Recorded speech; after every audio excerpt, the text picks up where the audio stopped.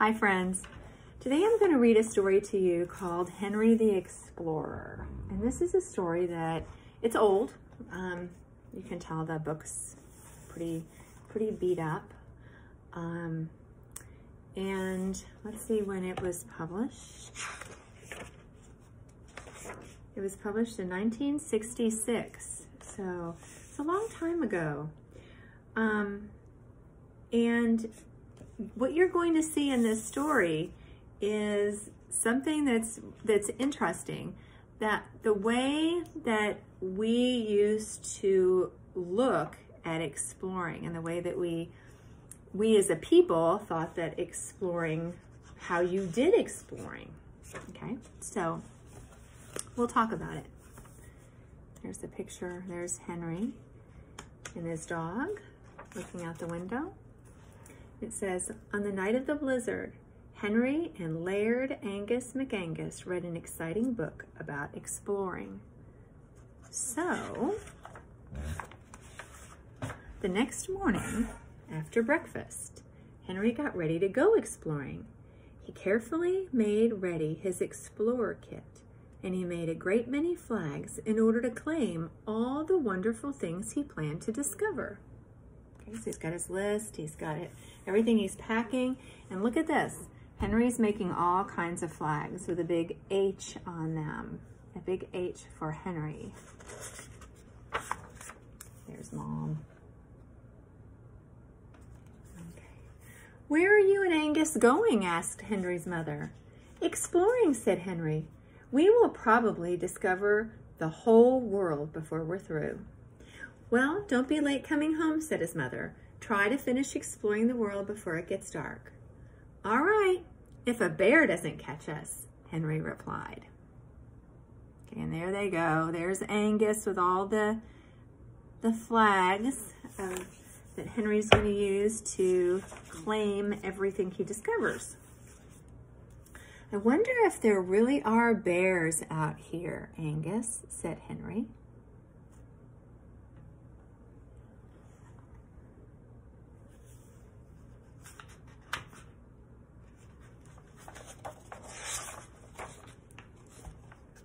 Henry discovered some friendly natives along the way. Okay, so the first question I have is, what is a native? And a native is somebody who originally lives in the area. Okay, so he's discovered a cow and a goose and some chickens here and some birds. He read his special speech claiming them. So, I do want you to think about that. Henry goes exploring and he is going to claim these. And if you claim something, you're saying that it's yours. It's like saying, I saw it first, it's mine. Look at what he's claiming. Henry and Angus went farther and farther. They claimed each great discovery with a flag. So let's look at it. Look at all the things that Henry is claiming with his flags. Okay. Exploring made them very hungry.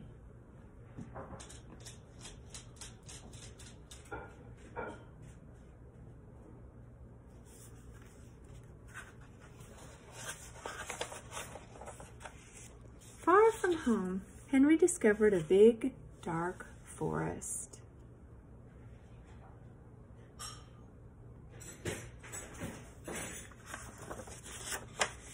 And in the forest, he discovered a cave. Careful, Angus.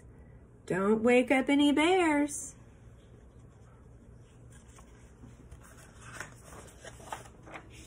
Of course, explorers must be very careful in caves. They have to avoid falling into pits or getting lost.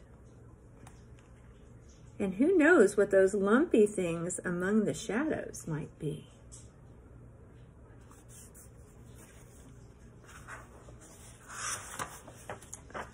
"What is that?" said Henry. "A bear?"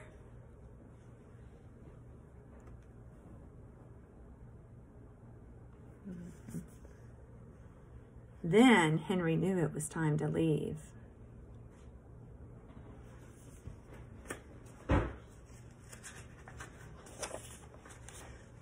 But now it was night. He wondered if he could find his way home.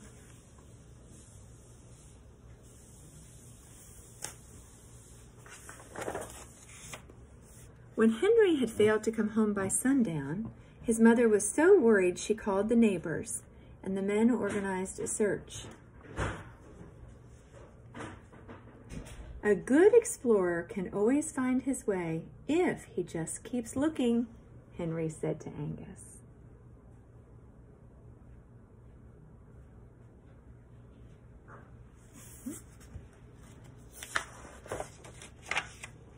Henry kept looking for the way home. The searchers kept looking for Henry.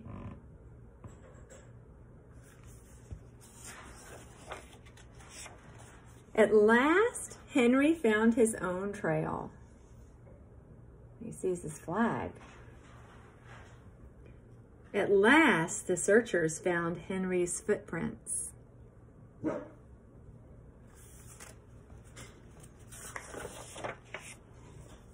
Now Henry knew home wasn't very far away.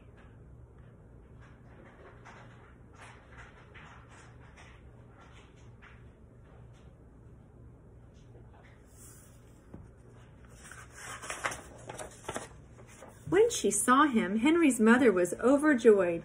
"Henry," she cried, "you have been found." "I haven't been lost," said Henry, "but I did find a bear. Is supper ready?"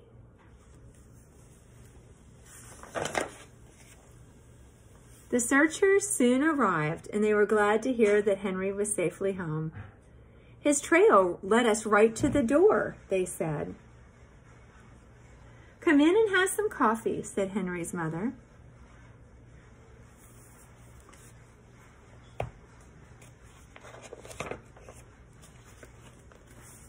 Henry said goodnight.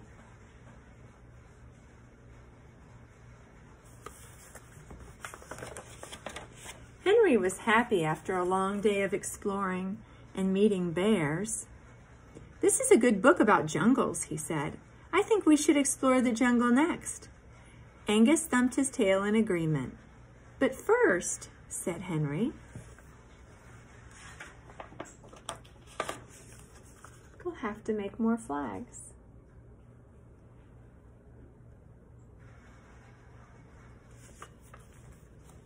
Okay, that's the end.